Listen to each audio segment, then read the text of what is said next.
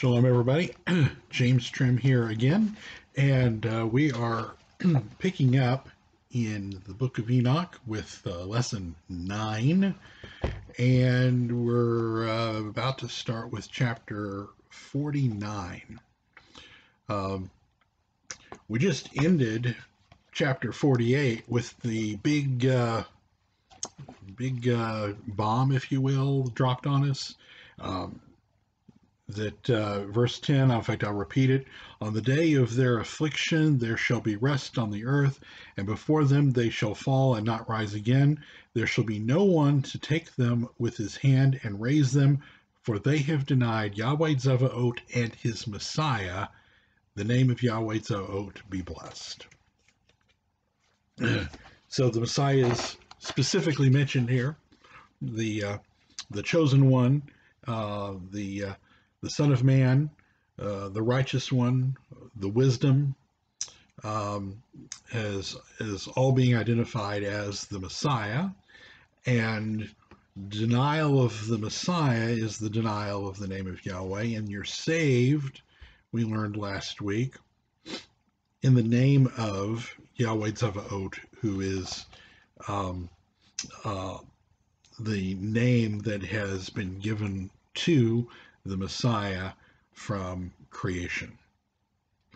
All right, chapter 49. We're going to get a little bit, last week I ended and told you that we were going to get into why the rabbis suppressed the book of Enoch. And it relates a lot to the material that we already read, but actually I think we'll get 2 more chapters into the text, and then we will get to looking at the reasons that the rabbis admittedly suppressed the book.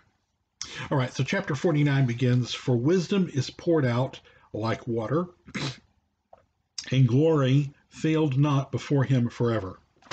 For he is mighty in all the secrets of righteousness, and unrighteousness shall disappear as a shadow and have no continuance, because the chosen one stands before Yahweh Zevaot, and his glory is forever and ever, and his might unto all generations." And as we found out last week, on a throne next to Yahweh Zevaot, and on a throne next to the Ancient of Days, and apparently both share the name Yahweh Zevaot. And in him dwells the spirit of wisdom, and the spirit which gives insight, and the spirit of understanding and of might, and the spirit of those who have fallen asleep in righteousness. And he shall judge the secret things, and none shall be able to utter a lying word before him, for he is the chosen one before Yahweh Zevaot, according to his good pleasure. Chapter 50. "And in those days a change shall take place for the set apart and the chosen, and the light of days shall abide upon them, and the glory and honor shall turn to the set apart.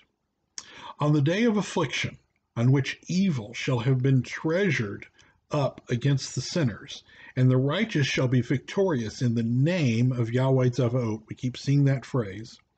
"In the name of Yahweh Zevaot, and he will cause the others to witness, they shall repent and forego the works of their hands. And they shall have no honor through the name of Yahweh Zevaot, yet through his name shall they be saved. And Yahweh Zevaot will have compassion on them, for his compassion is great. And he is righteous also in his judgment, and in his presence of his glory and righteousness also shall not maintain itself. At his judgment the unrepentant shall perish before him, and from thenceforth I will have no mercy on them, says Yahweh Zevaot." Okay, so we have a handout here. It's actually sort of left over from last week, but it pertains to things we just read also. Why the rabbis suppressed the book of Enoch. Now, the book of Enoch isn't found in the Masoretic text. It's not found in the rabbinic canon. It's also not found in the Protestant or Catholic canon.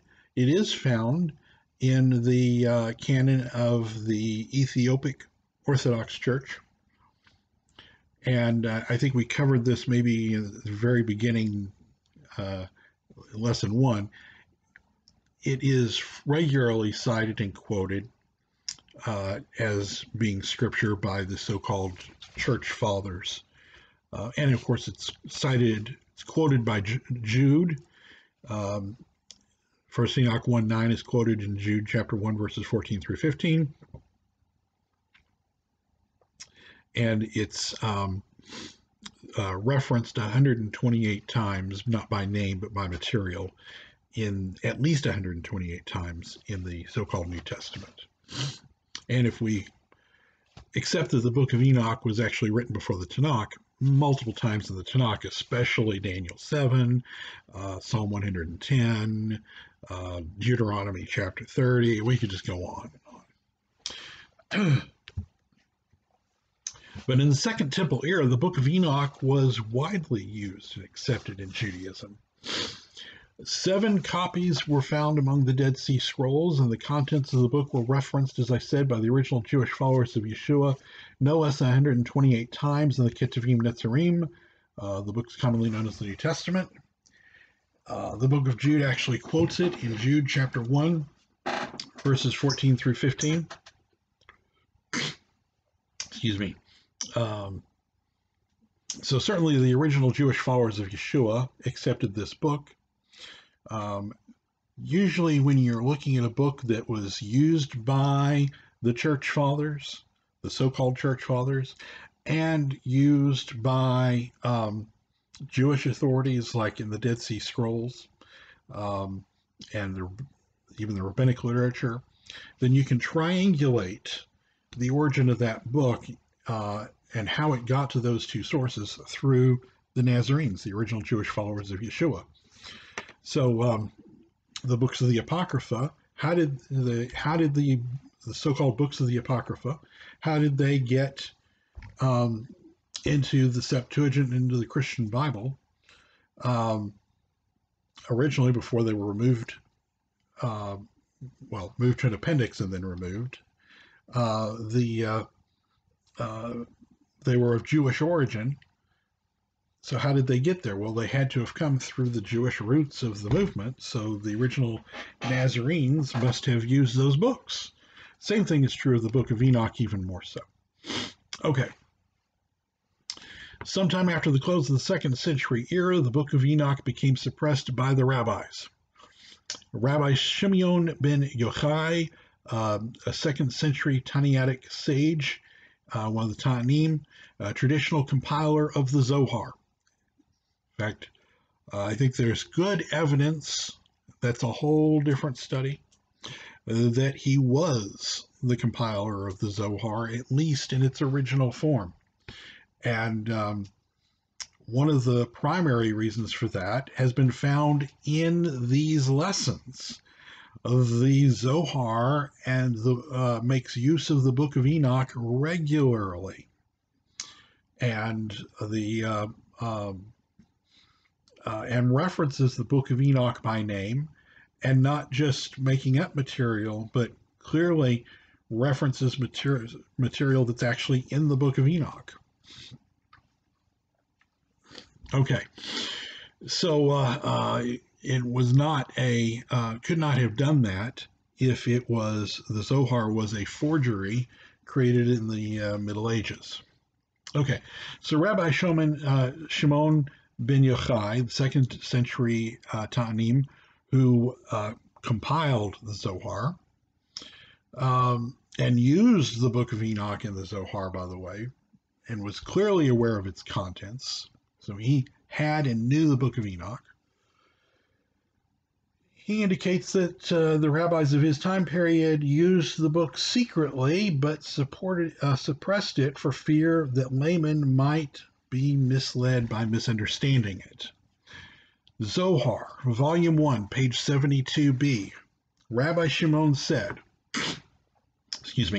had I been alive, When the Holy One, blessed be He, gave mankind the book of Enoch and the book of Adam, I would have endeavored to prevent their dissemination, because not all men read them with proper attention, and thus extract them perverted ideas, such as lead men astray from the Most High to the worship of strange powers. Now, however, the wise who understand these things keep them secret, and thereby fortify themselves in the service of their master. So Shimon here is saying that in his time, the rabbis had begun to suppress the book of Enoch, used it themselves for their own wisdom, but they didn't trust you with it. You would only get confused and drawn aside into the worship of strange powers. And that word powers is interesting because in our handouts in our last study, we discovered that the Nazarenes and the Pharisees would debate about Daniel chapter 7, verse 10, I believe it is, Daniel chapter 7 anyway, about the thrones, the plural thrones in Daniel chapter 7. And they would debate this because the Nazarenes, or the Menim, according to the Mishnah, taught that there were multiple powers in the heavens. This is all in our last study, so go back and review whatever you need to do. We covered it, and this should be ringing bells for you if you've been following along and absorbed the material. So this is very well worded, and it's very clear what it means, and that it's referring to the very portions of the book of Enoch that we are studying right now, that we studied last week, and that we will be studying as we move along. In other words, you might get these weird messianic ideas, that the Netzarim have gotten, the Nazarenes have gotten, that have led them astray. Okay. So now let's look at a contemporary testimony from two different witnesses, if you will. The Torah says that a matter is confirmed by two witnesses. These aren't Torah valid witnesses necessarily, because Tertullian's not Torah observant, but we have two witnesses. First, we have a 2nd century Ta'anim rabbi, and Rabbi Shimon, okay? And now we have Tertullian, a 2nd century church father, and he goes into the 3rd century, so, but roughly close to the same time period. But since Enoch in the same scripture, he's still from the Ta'anim period, because he died a little bit before the Mishnah, more than likely. Died close to the time the Mishnah was published. Okay, he writes, Tertullian, in his book, The Apparel of Women, he writes, but since Enoch in the same scripture has preached likewise concerning the Lord, nothing at all must be rejected by us which pertains to us. And we read that every scripture suitable for edification is divinely inspired. By the Jews it may now seem to have been rejected for that very reason, just like all other portions nearly which speak of Messiah. Let's pause there for a minute. So Tertullian, in his time period, Christians were still using it. But rabbinic Jews were not openly using it.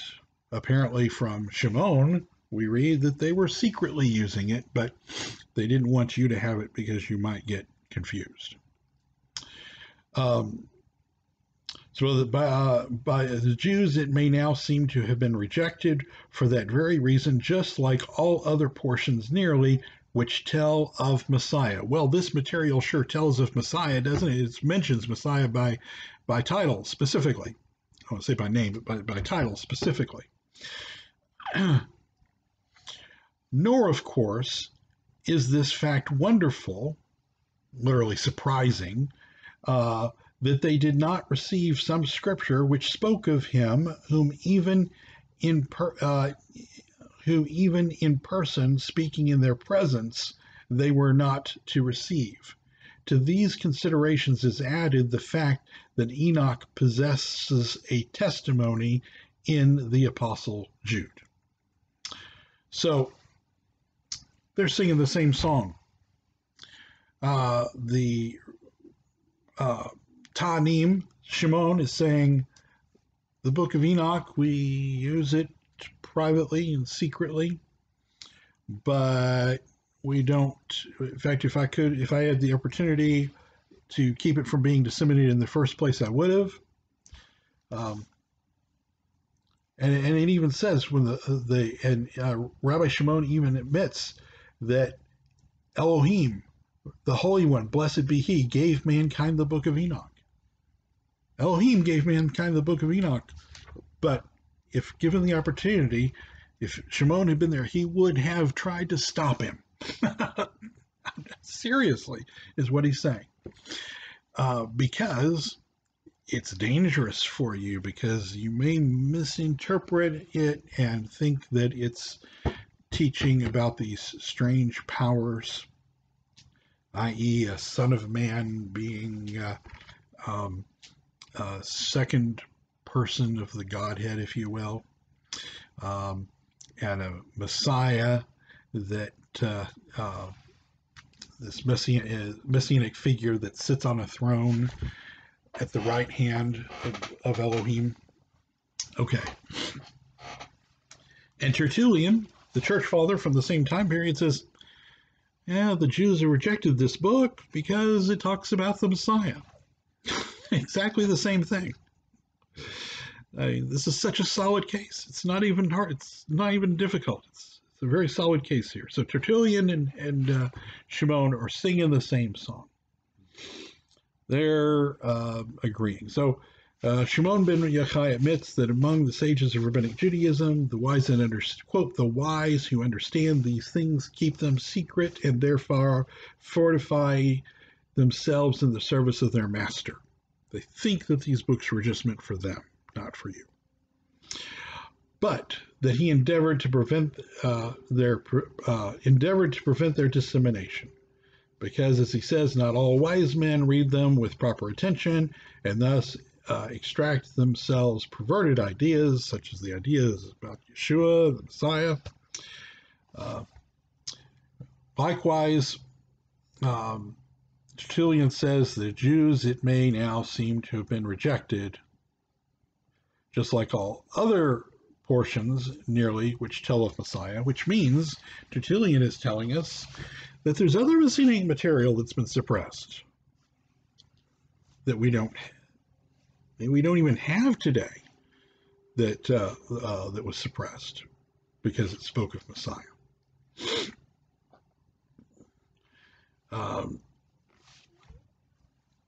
So now I want to talk about, pick up in the paragraph, in recent years, Orthodox Jewish scholar Daniel Boyarin, in the handout it says pictured at the top of this article because it was once an article, but it's not pictured because this is not an article. This is the book, The Jewish Gospels, by Daniel Boyarin. Boyarin is a great Talmudic scholar. In fact, here, I'll just... the story, he wrote the book, The Jewish Gospels, the story of Jewish Christ. It takes a non-hostile approach to Yeshua and his original Jewish followers. Boyarin is not only a noted historian of religion, he's been called, quote, one of the 2 or 3 greatest rabbinic scholars in the world, close quote. He holds dual United States and Israeli citizenship. He's trained as a Talmudic scholar. In 1990, he was appointed professor of Talmudic culture at the Department of Near Eastern Studies and Rhetoric, University of California, Berkeley, post which I believe he still holds. He opens the book with some very interesting words for us as Nazarenes, at least. For me, at least, as a Nazarene, people watching this video may or may not identify as Nazarenes. But watch enough of these videos, you may, if you don't already. But Yaron opens his book with some very interesting words. He says, and this is from pages 5 through 6, bottom of page 6, top of page 5, bottom of page 5, top of page. So it starts on page 1, and then it skips to page 5 and 6. If there is one thing that Christians know about their religion, it's that it's not Judaism. If there's one thing that Jews know about their faith, it's that it's not Christianity. If there's one thing that both groups know about this, double not, it's that Christians believe in the Trinity and the incarnation of Christ, the Greek word for Messiah, and Jews don't. The Jews keep kosher, and Christians don't. If only things were that simple. In this book, I'm going to tell a very different story.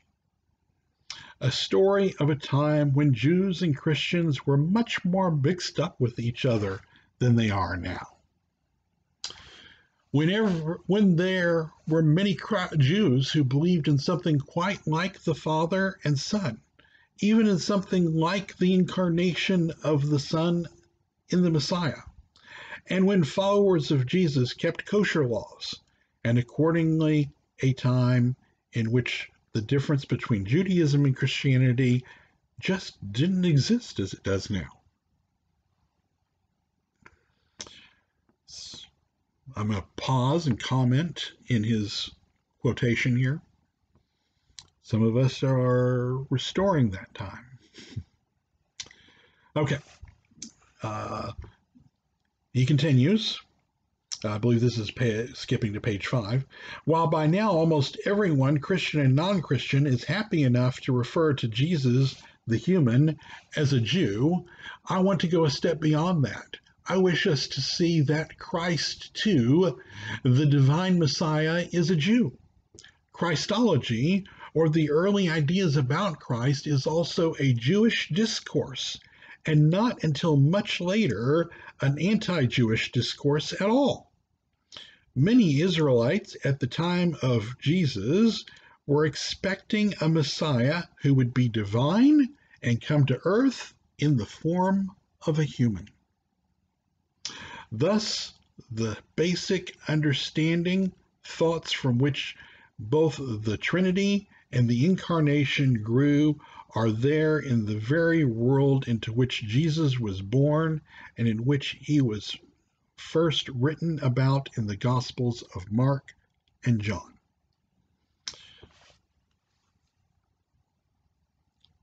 Now, understand, this guy is an Orthodox Jew.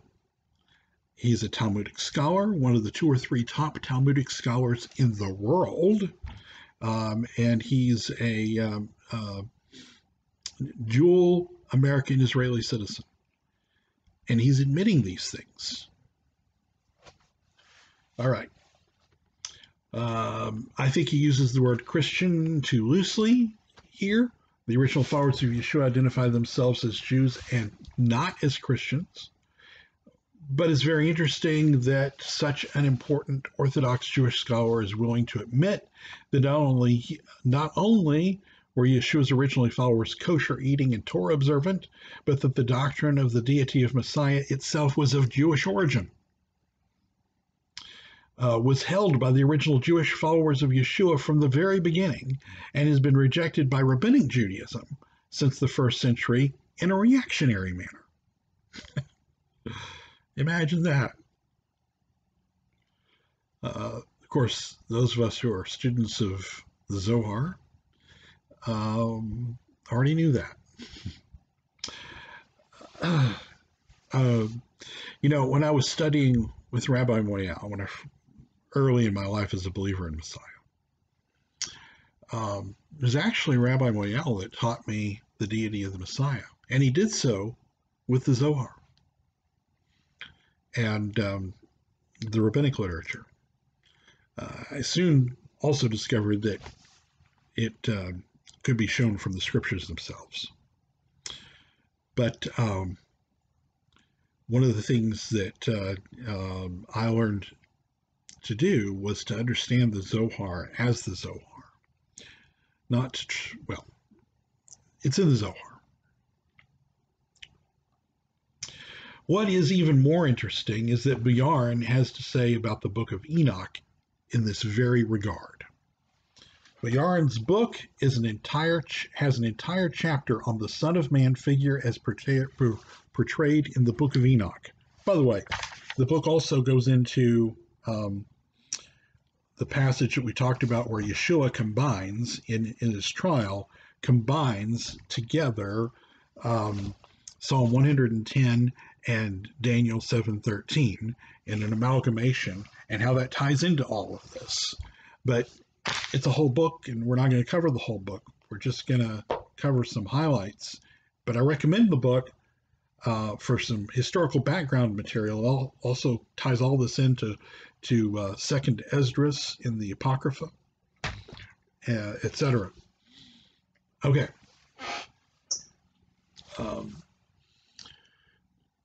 I don't think that everything he says is correct in the book, obviously, but it's got some really good information.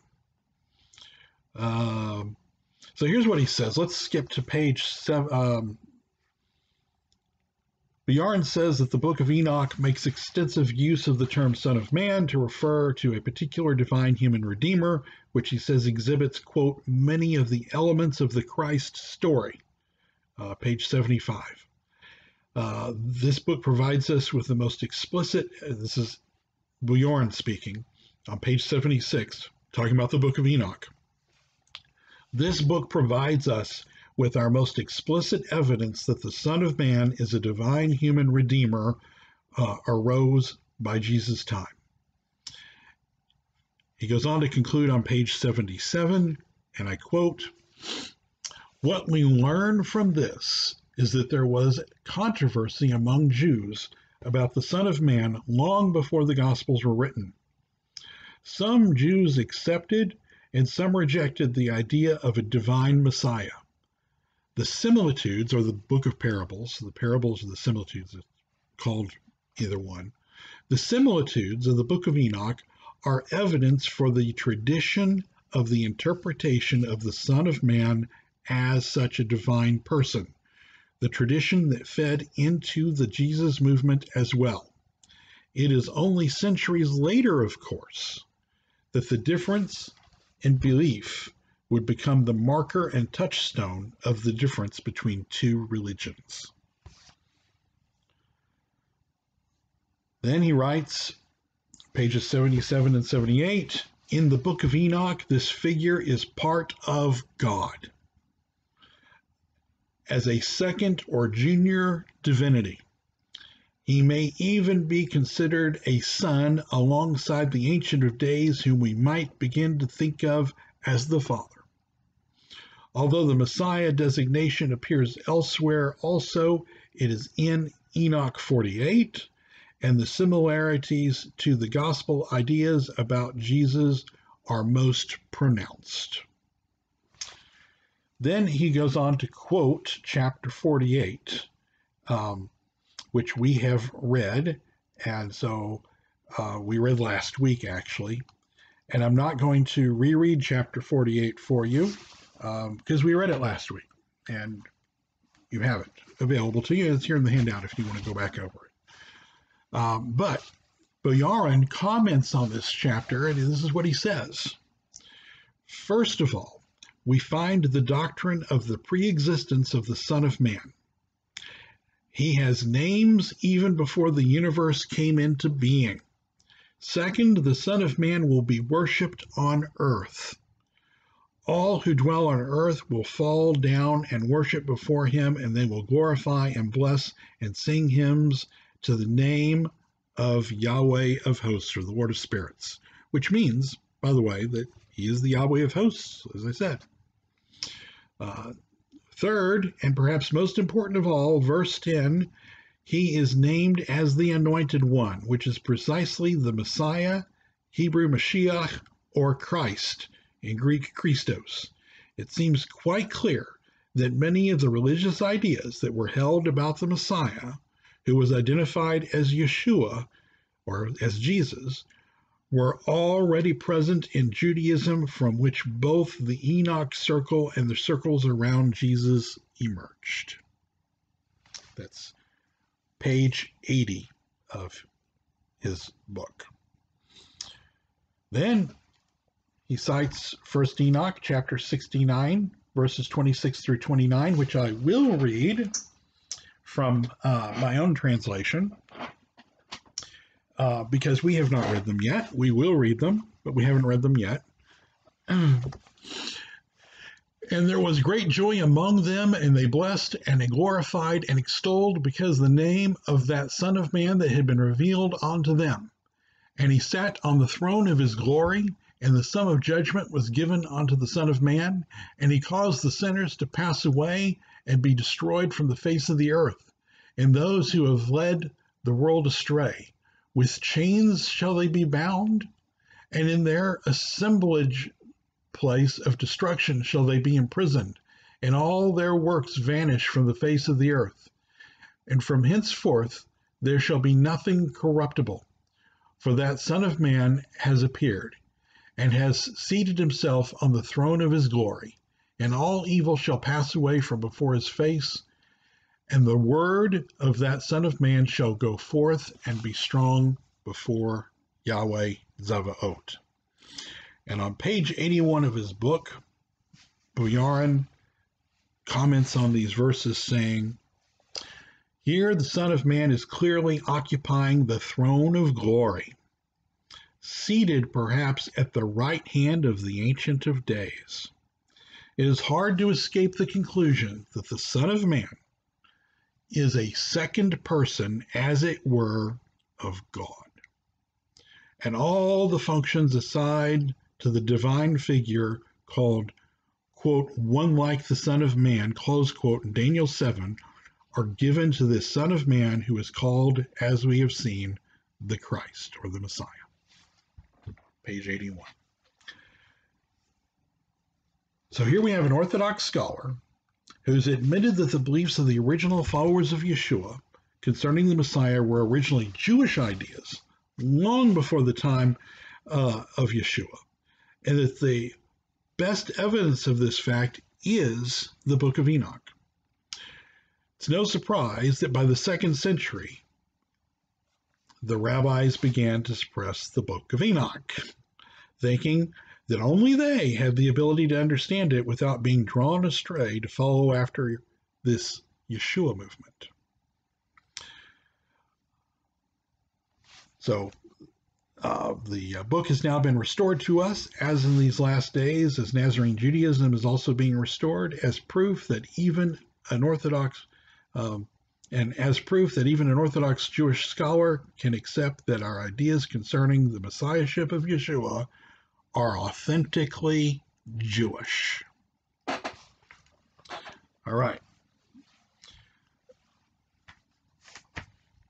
Let's pick back up with the Book of Enoch. But this is very important information. It tells us why the rabbis suppressed the Book of Enoch, why it is a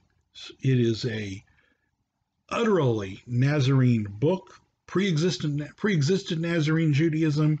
Nazarene Judaism was built upon its theology. I would say built naturally flowed because it was Scripture, is Scripture. And it taught the things that we believe about the Messiah before there was a Christianity. That some who want to Proto-Neo-Ebionites, for example, and others, some modern Christian groups that want to deny the deity of Messiah, that want to, change some things up, that claim that actually some certain things were Christian inventions later. And here we have an Orthodox rabbi that's telling us, nope, it's all in the book of Enoch. It was all in the book of Enoch before Yeshua even came on the scene. And it was clearly and obviously the doctrine and theology of the original Jewish followers of Yeshua. And it was Jewish before it was co-opted by Christians.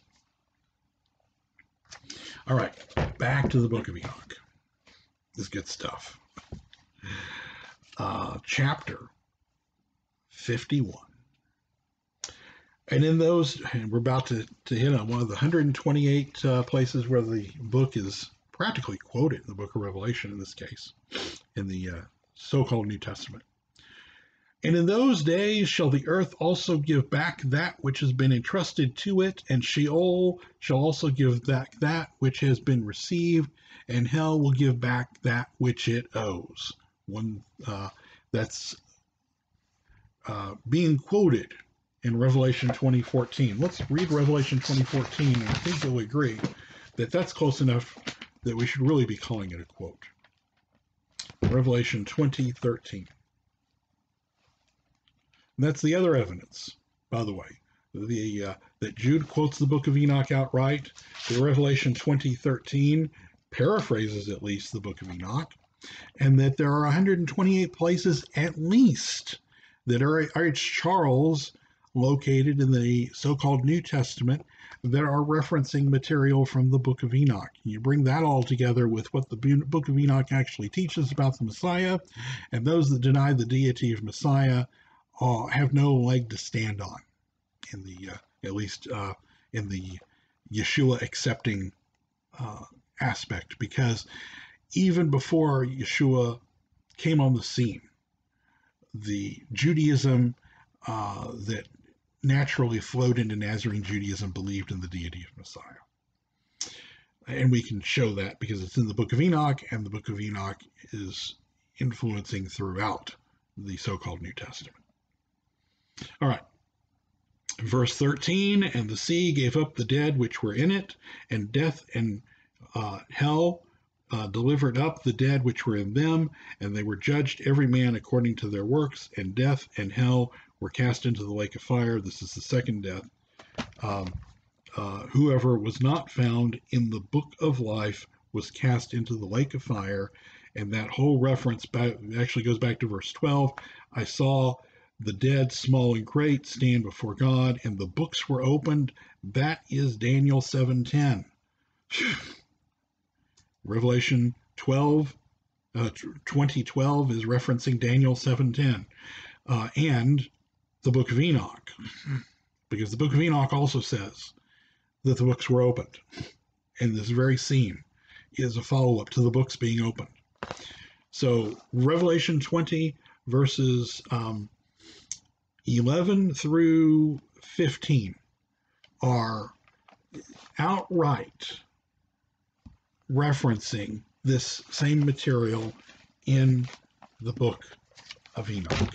So don't think that the original followers of Yeshua didn't accept the book of Enoch, and if the original followers of Yeshua accepted the book of Enoch, they certainly accepted the deity of Messiah. All right. Back to chapter 51, verse 1. We already read verse 1, which is paralleling Revelation 20. And he shall choose the righteous and set apart from among them, for the day has drawn near when they should be saved. And the chosen one shall in those days sit on my throne, and his mouth shall pour forth all the secrets of wisdom and counsel, for Yahweh Zavaot has given them to him and has glorified him. And in those days shall the mountains leap like rams, and hills also shall skip like lambs. And satisfied with milk, and the faces of all the angels in heaven shall be lighted up with joy. For in those days the chosen one shall arise, and the earth shall rejoice, and the righteous shall dwell on it, and the chosen shall walk thereon. Chapter 52. And we have another handout that goes with chapter 52. I wet my whistler again. Okay, so pull out your next handout. It's a nice little chart.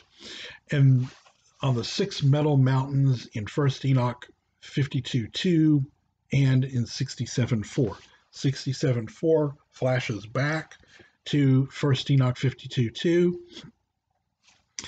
and it gives a much abridged version, so it doesn't include the whole list, but includes things on the list. One thing on the list that isn't found in 1st Enoch 52, which means it's probably there's a scribal error and there's actually 7 metal mountains, which makes much more sense in 1st Enoch 52, and the text says it's come down to us only has 6. And wonderfully, in some future edition, we can start to work to restore the book of Enoch, because 1st Enoch 67:4 gives us the information to restore 52. All right, verse 1. And after those days, in that place there, I had seen all the visions of which is hidden, for I had been carried off in a whirlwind, and they had borne me towards the west. There my eyes saw all the secret things of heaven that shall be. A mountain of iron, and a mountain of copper, and a mountain of silver, and a mountain of gold, and a mountain of soft metal, and a mountain of lead, and missing from the list, but found in 1st Enoch 67:4 is a mountain of 10.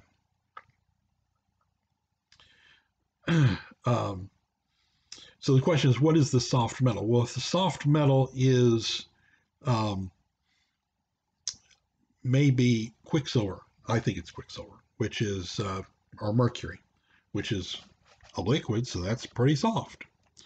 And that creates a very good parallel of some things that we'll talk about here in a minute. It's in the chart. And I asked verse 3, I asked the angel who went with me, saying, what things are these things which I have seen in secret? And he said unto me, all these things which you have seen shall serve the dominion of his Messiah, that he may be potent and mighty on the earth. And that angel of Shalom answered, saying unto me, wait a little, and there shall be revealed unto you all the secret things which surround Yahweh Zavaot. Let's pause there for a minute. Let's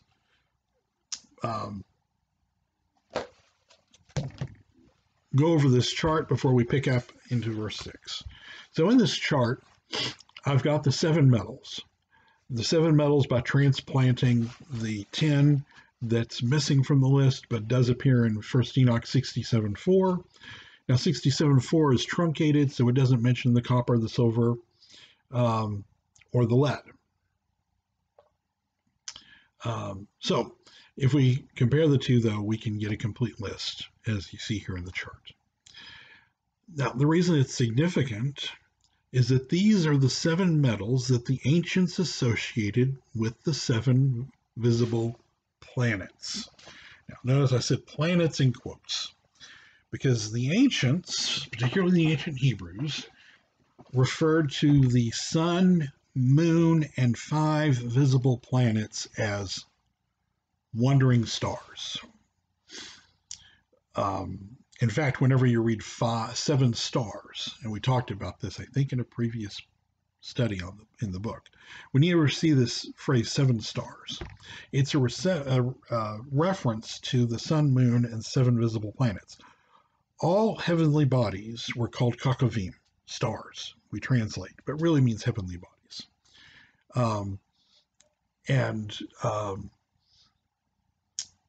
Including the sun, moon, and 5 visible planets. Now you notice that if you have the sun, moon, and 5 visible planets, you have 7. And 7 is an important number in the Bible. And these each correspond. Iron corresponds with Mars. Copper, they correspond to the pagan gods associated with each of the planets. So the pagan god Mars was associated with iron. And That's why Mars, the red planet, was because of iron being associated with red because it rusts red. Um, was called Mars. Now, interestingly, it's the same reason that Mars is red because of the iron that has oxidized and created that reddish color. Interestingly, also, the Hebrews called Mars blood, the blood planet. And blood is also red because it's oxidized iron. So that's all very is kind of interesting parallel. So we'll get to the well. Let's cover the four kingdoms at the same time. So in Daniel chapter 2, which parallels Daniel chapter 7, where we also see the Son of Man in the Ancient of Days. We have four kingdoms, and the four kingdoms are each associated with one of these metals, in that they're each associated with one of these pagan gods. And they're also associated with one of these metals in Daniel chapter 2 in the statue, the image of the man. So iron is associated with Mars, and Mars was worshipped by Rome, the god of war. Copper is associated by the ancients with the goddess Venus and Aphrodite in the Greek pantheon, and she was the goddess of the primary goddess of the Greeks. Silver was associated with the moon, and the moon was the moon god was the primary deity of the Persians and Persia. Gold was was associated by the ancients with the sun, and the sun god was the primary deity of Babylon. So for the first four of these, we have metal mountains, and that's interesting because in Daniel, a mountain represents a kingdom. So we have this mountain kingdom association, and we have four of these metals associated with four ancient kingdoms that are specifically addressed in Daniel 2/Daniel 7, which run parallel to each other. And so we can see where Daniel 7, using the book of Enoch, got the four metals and this association into Daniel 2. Okay. So Daniel knew the book of Enoch. And perhaps that helped him interpret Nebuchadnezzar's dream. Okay. Then we have soft metal or quicksilver, which is also called mercury, which is associated with Mercury. Now, interestingly, the Roman god Mercury, who was associated with he was called by the Greeks Hermes, and was associated also with the Egyptian god Thoth, was associated with Enoch himself, as I think we've covered before. There's some really good, strong evidence for this, including the fact that Enoch is the scribe of God, and the planet Mercury is called in the Talmud the scribe of the sun. There's a lot of evidence to support it. Okay. The ancients associated lead with the planet Saturn, or with the planet Saturn, and with I won't say the god Saturn, actually the Titan Saturn, and tin with the god Jupiter or Zeus. Saturn was Kronos to the Greeks, and Jupiter or Zeus to the Greeks was associated with tin by the ancients in their alchemy. Okay, so we can see how these seven metal mountains can associate with kingdoms, at least four of them. Verse 6, and these mountains which your eyes have seen, the mountain of iron, and the mountain of copper, and the mountain of silver, and the mountain of gold, and the mountain of soft metal, and the mountain of lead, all these shall be in the presence of the chosen one as wax. So the kingdoms that melt, the mountains that melt before him, and that fits well with what's happening in Daniel chapter 7. They fall to the Son of Man, and in Daniel chapter 2, the stone that destroys the image of the man. And like the water which streams down from above upon those mountains, they shall become powerless before his feet.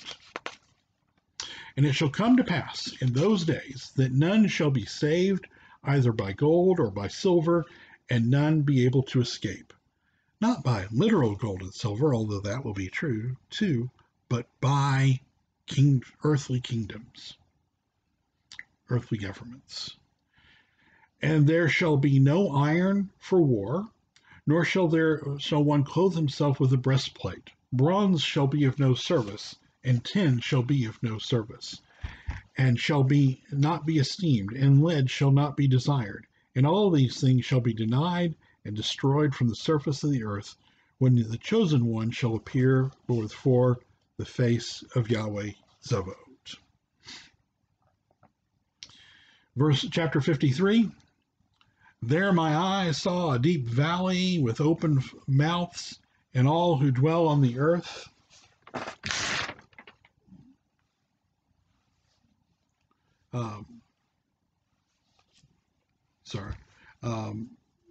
and sea and islands shall bring to him gifts and presents and tokens of homage, and that deep valley shall not become full.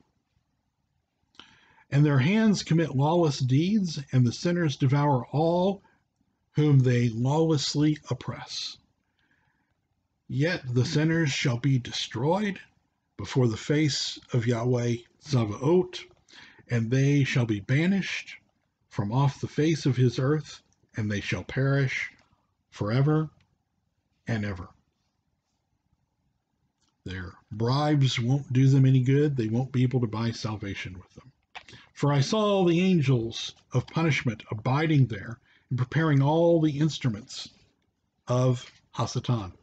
And I asked the angel of Shalom who went with me, for whom are they preparing these instruments? And he said to me, they are preparing these for the kings and the mighty of this earth, that they may thereby be destroyed. And after this, the righteous and chosen one, shall cause the house of his congregation to appear. Henceforth they shall no more hindered in the name of Yahweh Zebaoth. And these mountains shall not stand as the earth before his righteousness, but the hills shall be as fountains of water, and the righteous shall have rest from the oppression of sinners. Chapter 54. And I looked, and I turned another part of the earth, and I saw there a deep valley with burning fire, Gehinnom, as we discussed in chapter 17. And they brought the kings and the mighty, and began to cast them into this deep valley. And there my eyes saw how they made their instruments iron chains of immeasurable weight. And I asked the angel of Shalom, who went with me, saying, for whom are these chains being prepared? And he said to me, these are being prepared for the hosts of Azazel. Hadn't heard about him in a little bit, but now it picks back up with him in the book of Enoch. They're prepared for the hosts of Azazel, so that they may take them and cast them into the abyss and complete condemnation, and they shall cover their jaws with rough stones, as Yahweh Zebaoth commanded. And Michael and Gavriel and Raphael and Penuel shall take hold of them on that great day, and cast them on that day into the burning furnace, that Yahweh Zebaoth may take vengeance on them for their unrighteousness in becoming subject to Hasatan, and leading astray those who dwell on the earth. And in those days shall punishment come from Yahweh Zevaot, and he will open all the chambers of waters which are above the heavens, and all the fountains which are beneath the earth, and all the waters shall be joined with the waters which are in the heavens, in the masculine, and the water which is beneath the earth is feminine, and they shall destroy all those who dwell on the earth, and those who dwell under the earth and of the heaven. And when they have recognized the unrighteousness which they have wrought on earth, then by these shall they perish. That's, of course, a prophecy of the flood, which was still future to Enoch. Chapter 55. And after that, the Ancient of Days repented and said, In vain have I destroyed all who dwell on the earth. And he swore by his great name, Henceforth I will not do so to all who dwell on the earth, and I will set a sign in heaven, and this shall be a pledge of good faith between me and them forever, as long as heaven is above the earth, and this is in accordance with my command. Of course, we see this in Genesis, the rainbow, the origin of the rainbow. When I have desired to take hold of them by the hand of the angels on the day of tribulation and pain, because of this I will cause my chastisement and my wrath to abide upon them, says Yahweh Zevaot. You mighty kings who dwell on the earth, you shall have to behold my chosen one, how he sits on the throne of glory and judges Azazel and all his associates and all the hosts in the name of Yahweh Zevaot. Chapter 56. And I saw there the hosts of the angels of punishment going, and they held scourges and chains of iron and bronze. And I asked the angel of Shalom who went with me, saying, To whom are these going who hold the scourges? And he said to me, To their chosen and beloved ones, that they may be cast into the chasm of the abyss of the valley. And then that valley shall be filled with their chosen and beloved, and the days of their lives shall be at an end, and the days of their leading astray shall not henceforth be reckoned. And in those days the angels shall return. This is important, folks. Just like Yeshua said, the last days would be like in the days of Noah, because in those days the angels fell. That's going to happen again. It's not going to happen. They're going to return. In those days the angels shall return and hurl themselves to the east upon the Parthians and the Medes. Who are the Parthians and the Medes?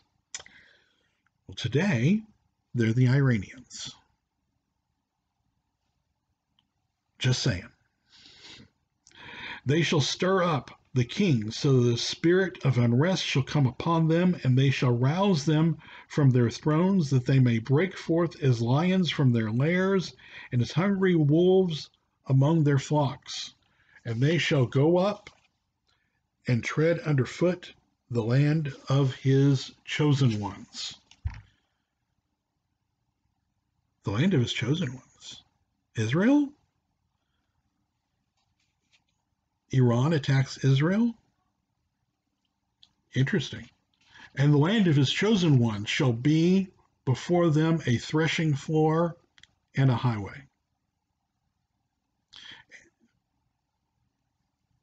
But the city of my righteous shall be a hindrance to their horses, and they shall begin to fight them among themselves, and their right hand shall be strong against themselves, and a man shall not know his brother, nor son his father or his mother, till there be no number of the corpses through their slaughter, and their punishment be not in vain.